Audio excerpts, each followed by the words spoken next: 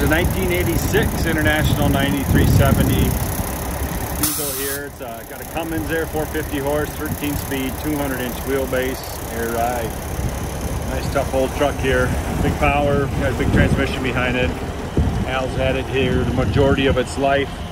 I believe he bought that here from a local guy.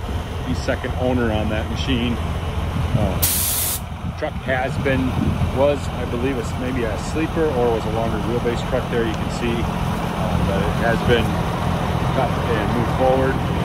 So it's been a good truck for Al all his life. He's had it for over 25 years, so here's where running. It's got dual stacks there. Good strong flat hood there.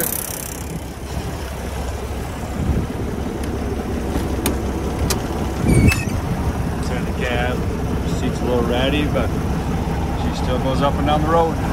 So 13-speed transmission, like you said, 86 model. So good, clean, tough old truck.